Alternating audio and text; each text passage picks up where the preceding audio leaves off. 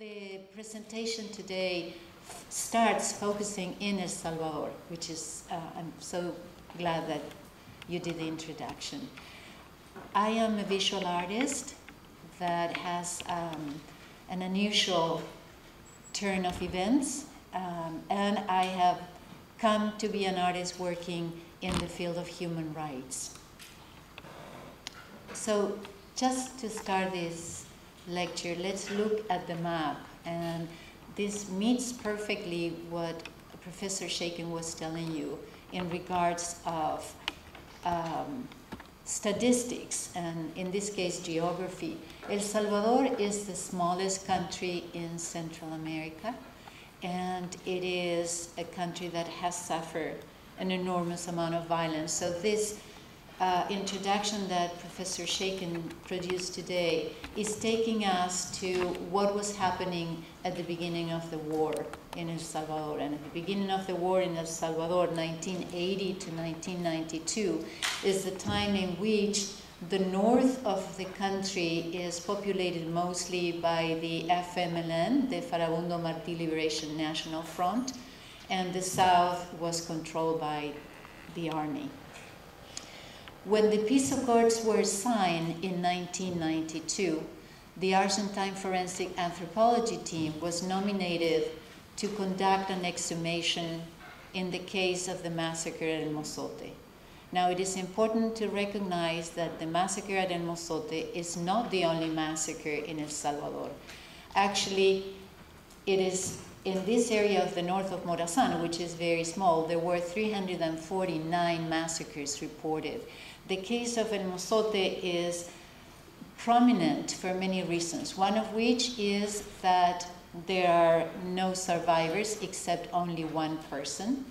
And the second is that from the point of view of international law, it was very important to carry on an exhumation and an investigation of this sort with only one testimony.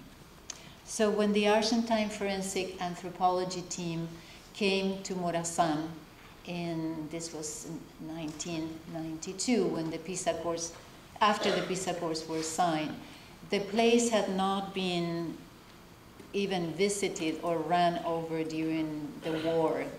The massacre took place in December of 1981. Like Professor Shaken was telling us just right now, when the investigation of the peace accords started and the United Nations Truth Commission was created, it was important to identify what had happened in El Salvador during the civil war from the point of view of the victims and also from the point of view of the army and the FMLN. The United Nations Truth Commission had that mandate to investigate what had happened during the war.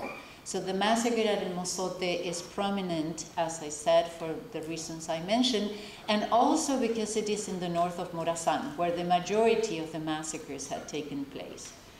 So according to the testimony of the only survivor of the massacre, the Atlacatl battalion, who is responsible of the murder of the 6 Jesuits, was also reportedly the ones who carry on the massacre.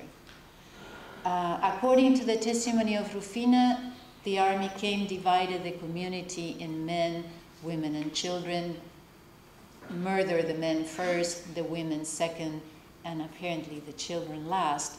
But Rufina was already in hiding when she heard the voices of her own children. And she gave testimony of hearing, but not of seeing. What the Argentine team was able to identify is that in a small building called the convent adjacent to the church, there were indeed human remains. We found 143 human remains, of whom 136 belonged to children under the age of 12. So what we could conclude at the end of this investigation is that the children probably were located elsewhere, and at the end of the massacre, when everyone was killed, with the exception of Rufina, who was in hiding, the children were taken into this small building and they were killed inside the building. The ballistic report indicates that there were at least 27 shooters shooting at the same time from the outside to the inside of the building. There is no ballistic evidence of any shooting produced from inside the building to the outside. So as I said, I'm a visual artist, and for me working at the investigation of the massacre at El Mozote is probably the one most important turning point in my life as a woman, as a teacher, as an artist.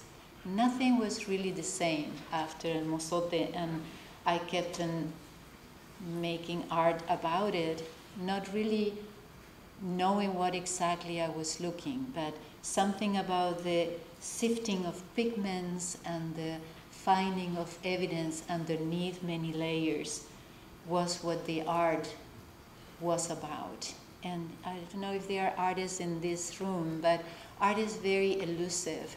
The artist only is part of the production of the art, and then art has its own voice. But for me, what was a recurring question is, what else can I do? ¿Qué puedo hacer yo? What else is there to do after El Mozote?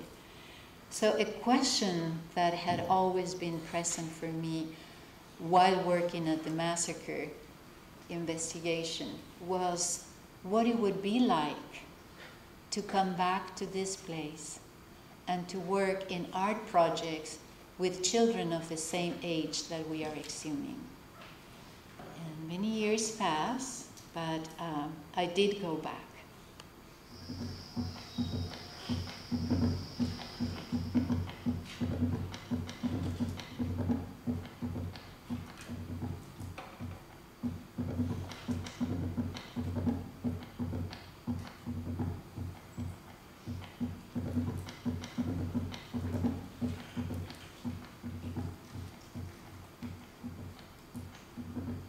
Ellas quemaron a gente, le pusieron fuego a la casa y se vinieron a matar a los niños. Los niños mataron por la noche. Yo escuchaba, pero no crean que es fácil escuchar que los niños, los hijos de Dios estén muriendo y no pueden hacer nada.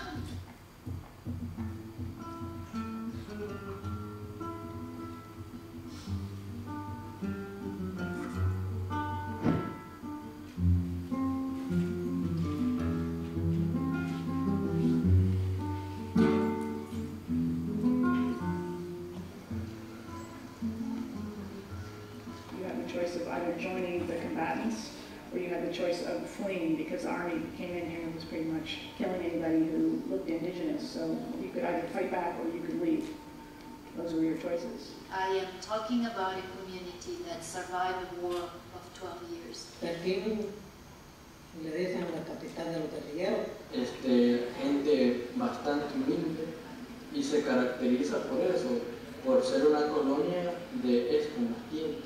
Cuando se llega ahí y se le pregunta a cualquier persona de los que viven allí, les va a contar una experiencia de lo que han tenido de la guerra. El arte juega un papel importante en esto, en mantener en los pueblos y en las sociedades o en las nuevas generaciones memoria histórica. In the year 2001, the mayor and the leaders of the community asked if we could create a school of art. The School of Art was not my vision. Emphatically, this was the vision of the community, and exactly because of that is so powerful.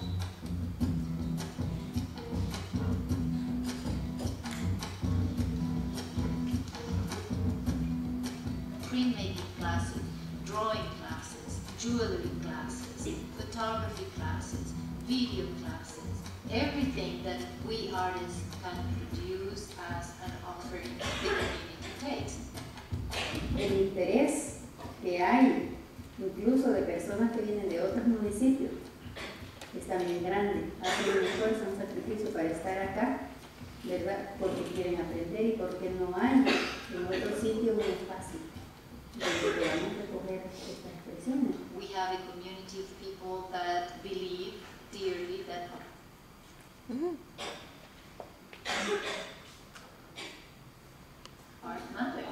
arte nos reúne a todos en una manera tan espontánea, tan bonita, una vivencia tan bonita, y donde todos nos sentimos que sí sabemos hacer muchas cosas y que podemos hacer.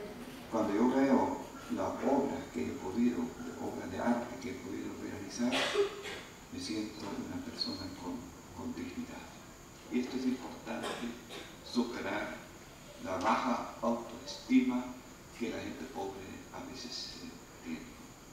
El arte me parece en todo este contexto sumamente importante porque es una manera de reconciliarnos con nosotros mismos y de reconciliarnos del conflicto con la demás gente.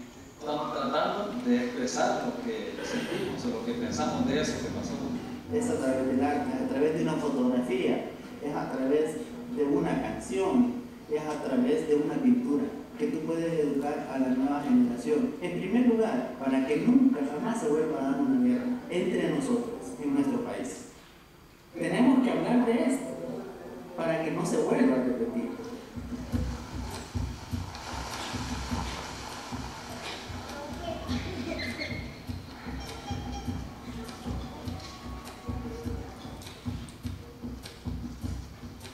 Tú no miras todo.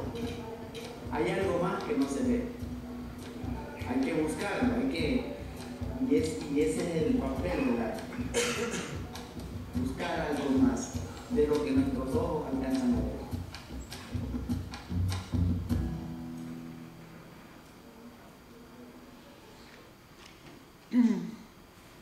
So this is the beginning of the School of Art in Perquin.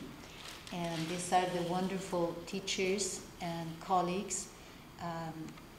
Next to me is Rosa del Carmen Argueta, Dina, que es América Vaquerano, and Claudia Berenice Flores Escolero. So the School of Art and Open Studio of Perquin is located 4 kilometers north from the massacre place. For me and for the teachers and for the communities of the north of Morazán, is a great privilege to be able to work at El Mozote today with children of the same age of the ones we exhumed in 1992. But the School of Art and Open Studio of Perquin, which functions in conflict areas, has been traveling the world since 2007. And it's really interesting. We are in the north of Morazán, just as you saw right here. You know, there is one rain and we don't have electricity for 2 weeks, so we cannot rely on the traditional format of communication.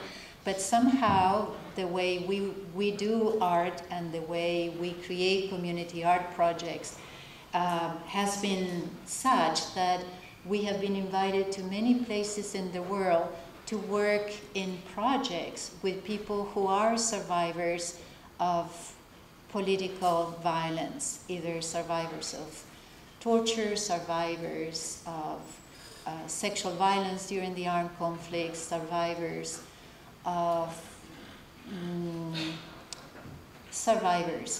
state terror. That would be a large category. So the work we do as artists is to look at art as a possibility to learn a history that has not been yet told. And one of those projects takes us to Ciudad Juárez, Mexico, which is one of the most violent cities in the world today.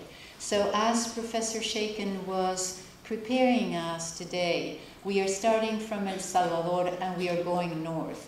We are looking at a project that was created by 26 teenagers, ages 13 to 17, who are described by the International Committee of the Red Cross as youth who are survivors of the effects of violence. Now, Ciudad Juárez is a place of many secrets. It's the north, very north of Mexico.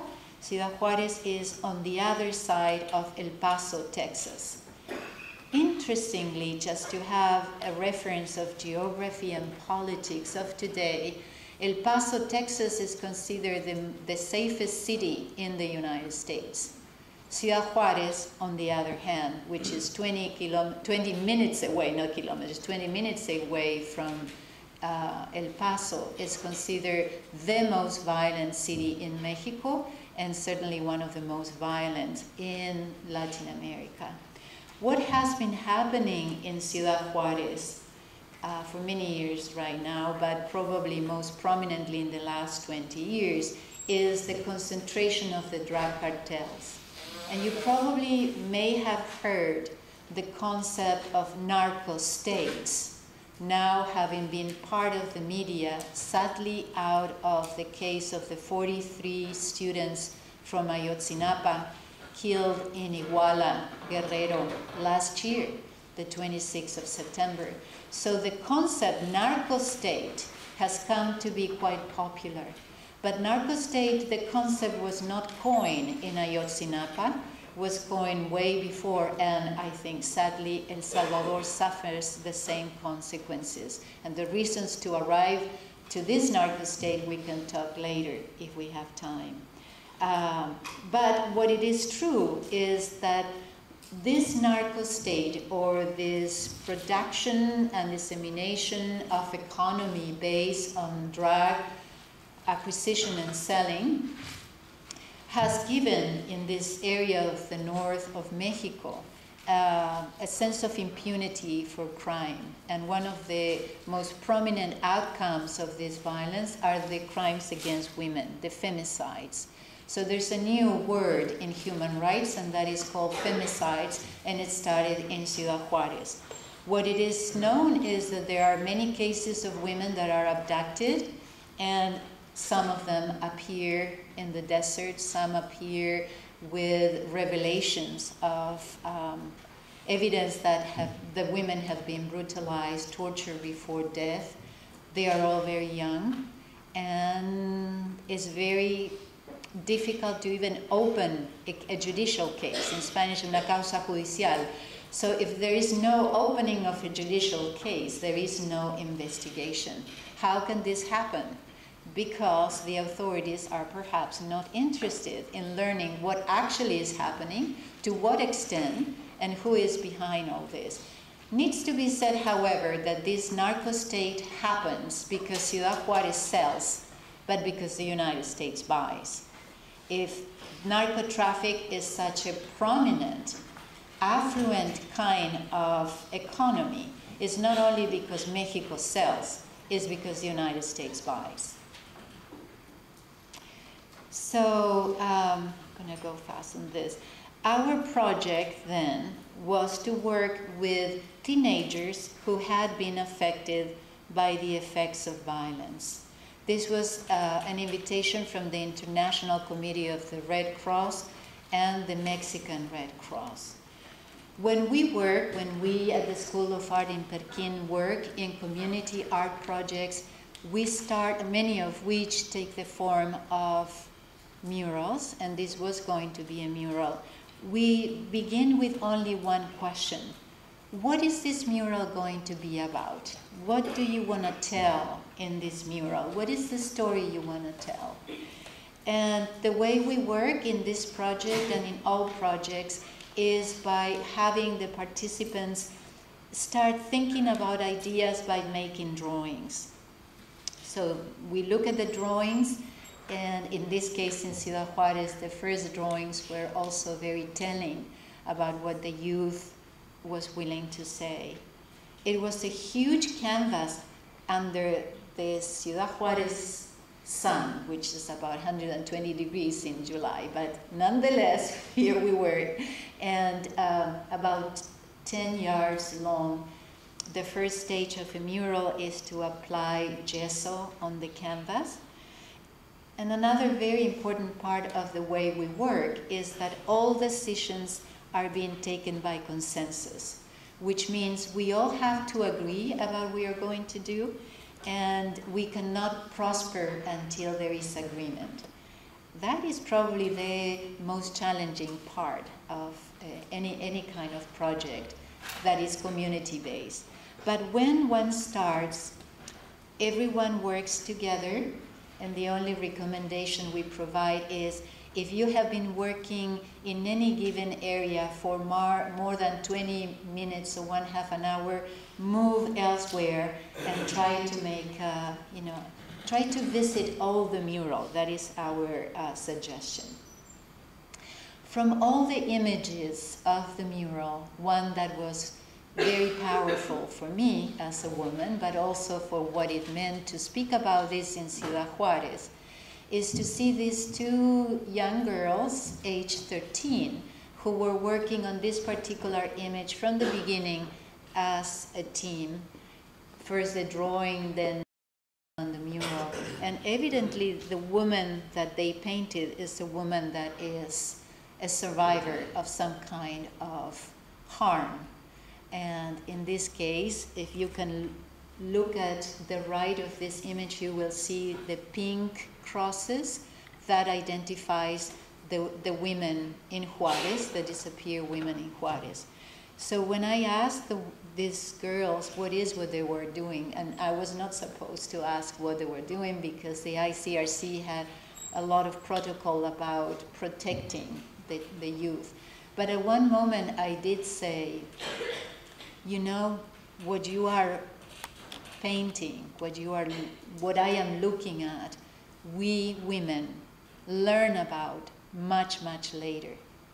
And they said, well, here in Ciudad Juárez, maestra, we learn it sooner. And that to me, that is and was at the time an enormous revelation of how youth are conflicted and in visitation with crisis all the time. Their way of looking at their life is in a survival mode. So what is the mural telling? The mural, not all murals, but in this case, the mural has a past, a present, and the future.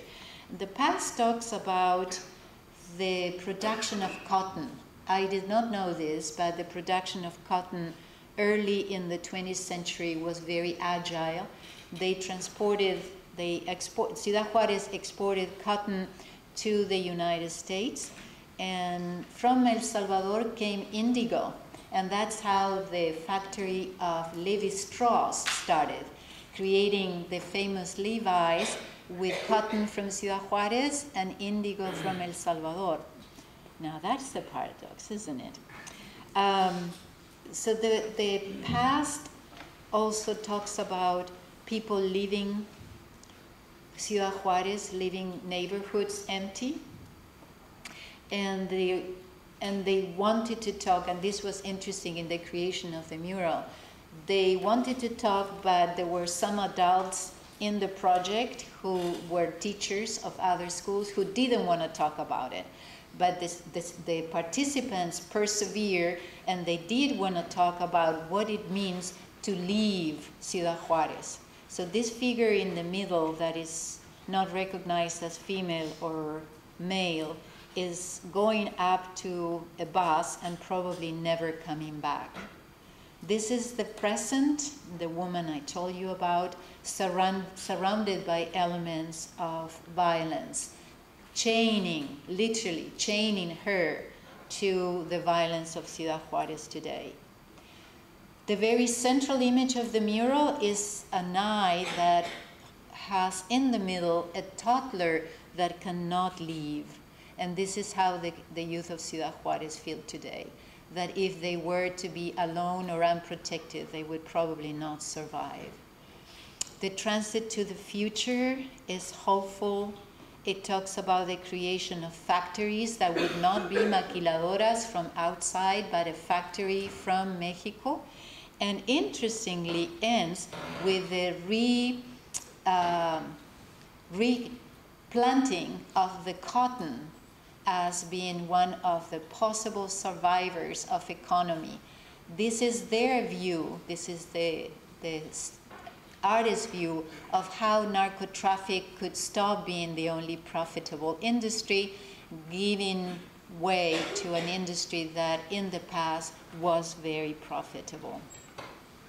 This is the mural that traveled to Switzerland to accompany the 150 years anniversary of the International Committee of the Red Cross. And now the mural is traveling in the state of Chihuahua because this project was the first one that we hope to create. So the mural is our ambassador, is now traveling in the state of Chihuahua, hoping that other youth would be interested in work in such a project. And these are the wonderful artists of Ciudad Juárez. We are getting now closer to the border then, and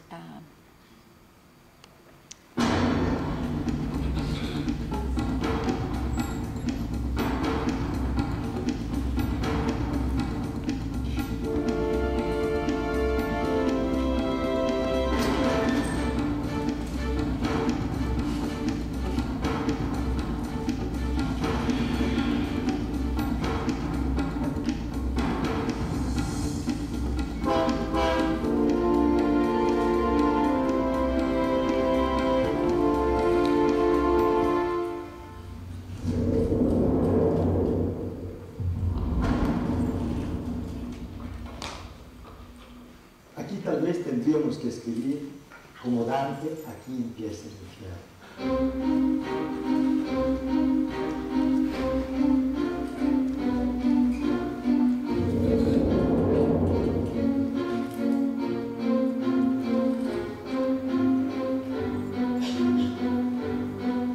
Cuando vengo del camino, por las noches, yo le daba a Dios y le digo, Dios mío, guarda.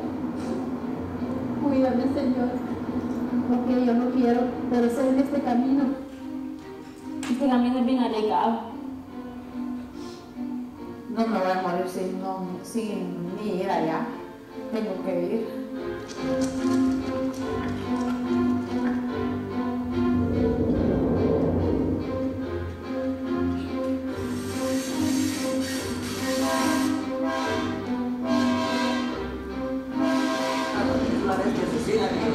Un ratito puedes estar arriba y al rato ya estás sin la tierra. Ese es un demonio el tren, es traicionero. Ese tren ha cobrado miles de vidas humanas, pero muchos no entendemos.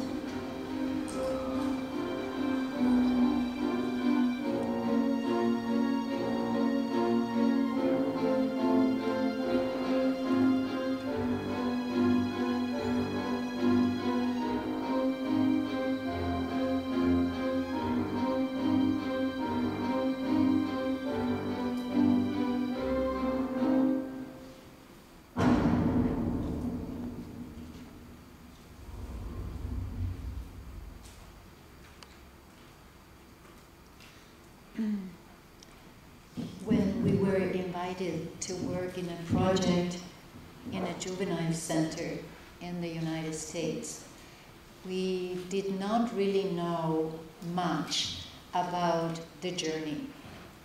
So to focus where we are right now, my colleagues from El Salvador and I were invited to work in this. This was the first time we were working within the criminal justice system in the United States, working with unaccompanied illegal migrants, Central American youth ages 13 to 17 who are currently incarcerated in the United States.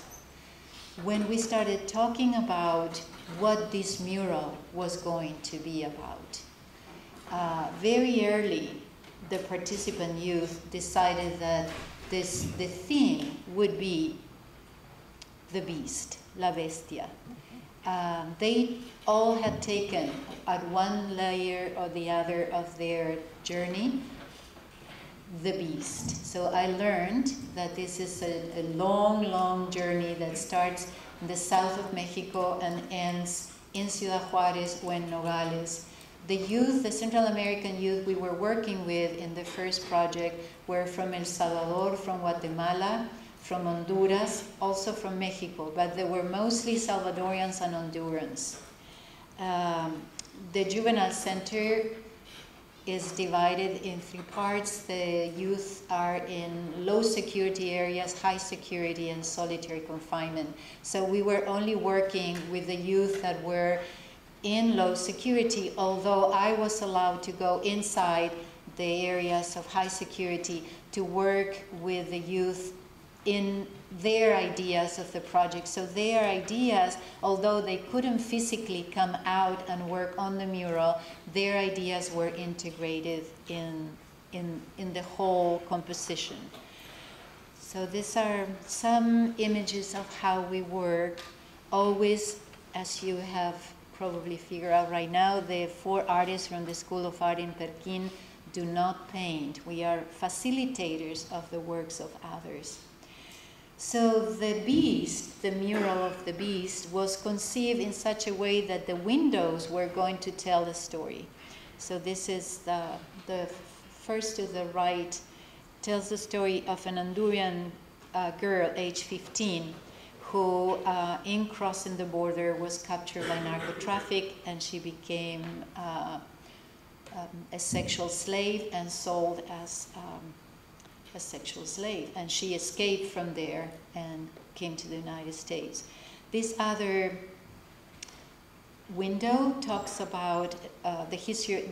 It was provided, this testimony was provided by a Mexican boy, age 16, who was mistaken by someone who had caused the death of a drug lord.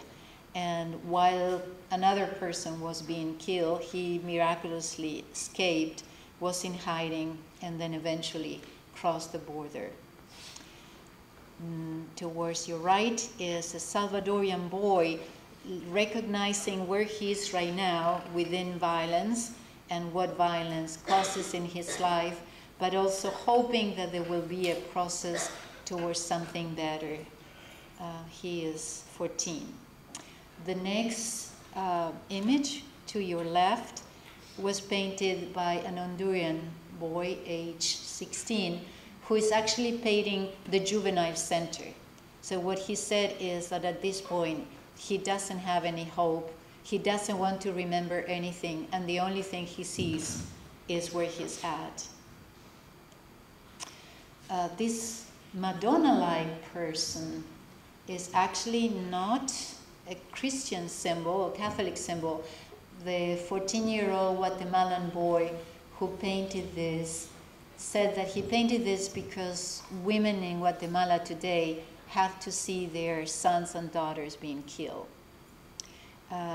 The other image is what an Honduran boy, age 16, would hope for if he ever goes back to Honduras, including having a discotheque open 24 hours a day.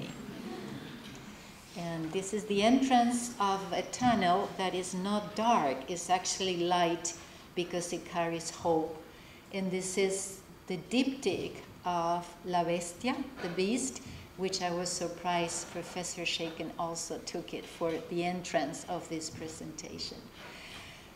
The purpose of creating these murals is to make the murals travel, to have the opportunity to speak about the history of these undocumented, unaccompanied minors who are in the United States at this point incarcerated, who have a lot to say.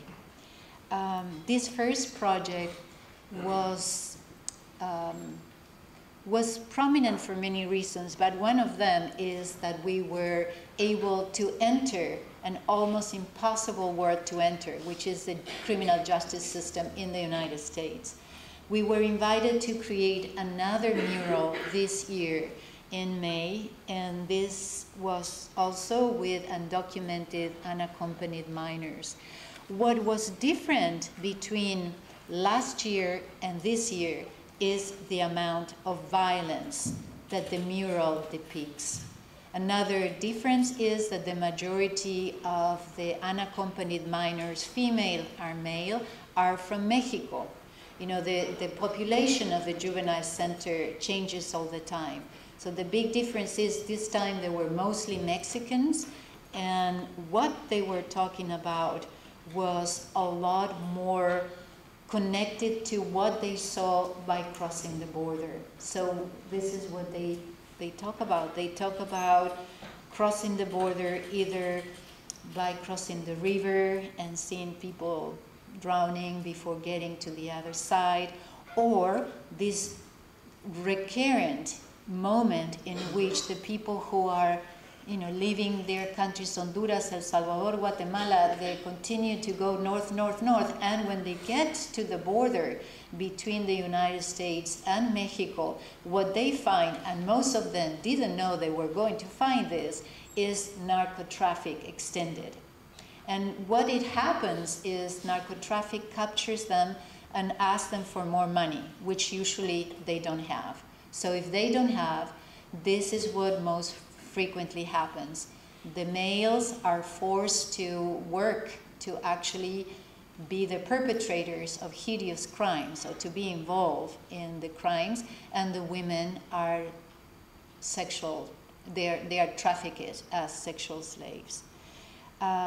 So this is quite telling. It's like looking at a documentary, people, human remains being hatcheted, thrown into a barrel covered by acid. And interestingly, then, their perspective about coming to the United States, to these crossroads, when they leave their countries, they think they hope to arrive to the United States for safety. The reasons for which they leave, we can talk briefly or another time, are strongly connected with poverty and like Professor Shaken said today, the outcome of the war and the many years after the war ended. But when they come here, if they manage to get here, they still have to deal with the legislations that apply for undocumented, in this case, minors. I also should tell you that there's a huge difference between being incarcerated as a minor or becoming 18 while they are incarcerated. If they become 18 at the time they are incarcerated, they go through a completely different channel of the criminal justice system, and we lose them because it will be very hard to get them out. So the mural continues towards a hopeful part, which is the tree of life, and the participants wanted this to be the name of the mural, the tree of life that captures the possibility of a different kind of future, a future that would be allowing them to get a U.S. passport and to decide, in the best of cases, what to do with their lives. At this moment, they cannot even question that, because their life is contingent to many, many aspects of law that they don't know. Many of these undocumented minors crossed the border and gave themselves up because they were escaping narco-traffic. They did not know, and they still, to a certain extent, do not know, do not understand the ramifications of being part of the criminal justice system. This is another opportunity for all of us to imagine how can we, as citizens or permanent residents, as I am, can do for these unaccompanied minors. I told Professor Shaken that I was going to leave 5 minutes for question, and I am just there. Thank you.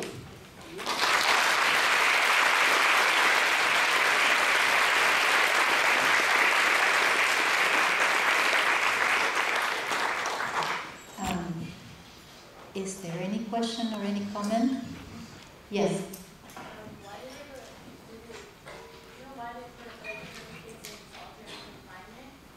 Could you repeat the question? Yes, the question, if I understand correctly, is why some of the youth are in solitary confinement. They are, well, first of all, I have to say that I am not allowed to speak about a lot of the particulars, but what I can say is that in some instances, the unaccompanied minors, when they are caught, confess to having been part of crimes. and this is one of the reasons why they go in that section. There are some situations that are actually happening in the life of the juvenile center that have to do with the way in which the youth interacts, and because there might be some kind of uprising of whatever, a fight or something like that, then they are secluded there. And in that case, they can go back to, after a period, they can go back to the area of low security.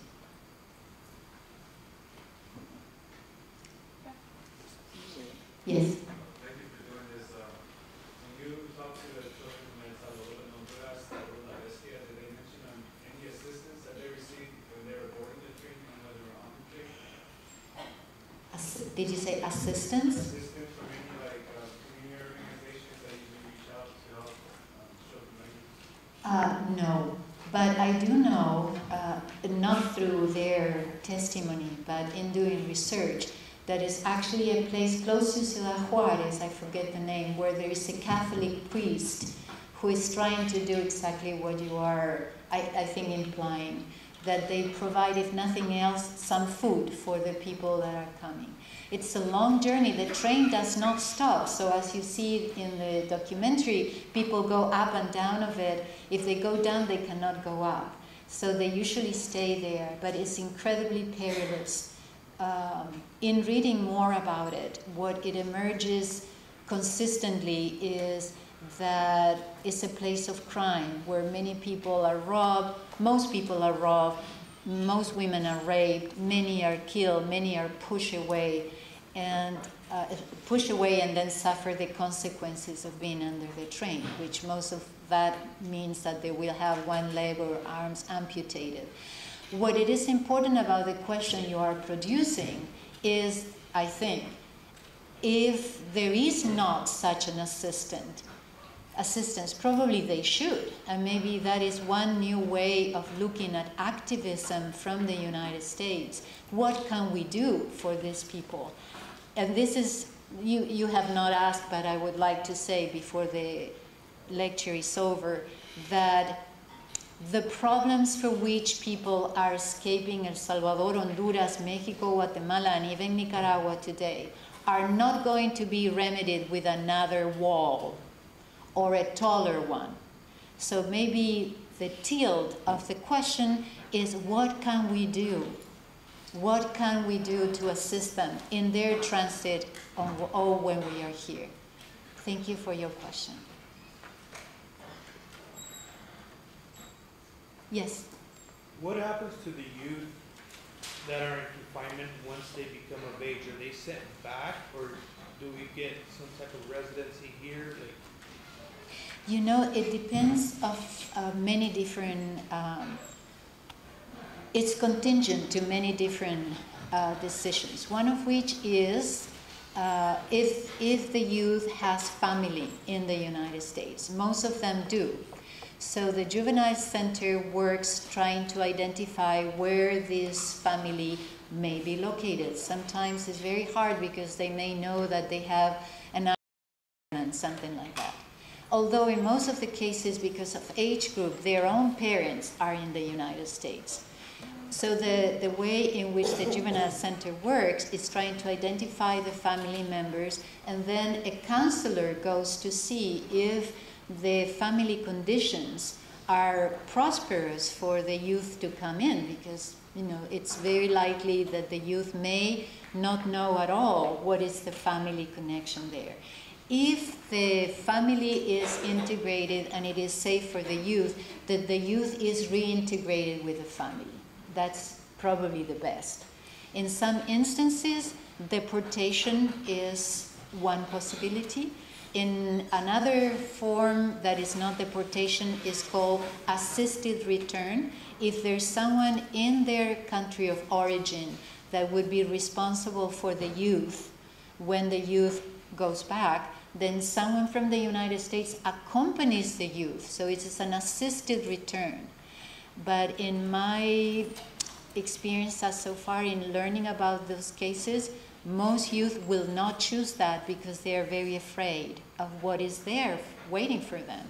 They left for poverty, for violence, gang activity, narcotraffic. So in most instances, although assisted return is an opportunity, they do not want to take it. Unfortunately, we're about out of time. I just wanted to say how appreciative I am that Claudia Bernardi could be with us. She made a huge sacrifice. She's on her way to Argentina. Thank you. Thank you.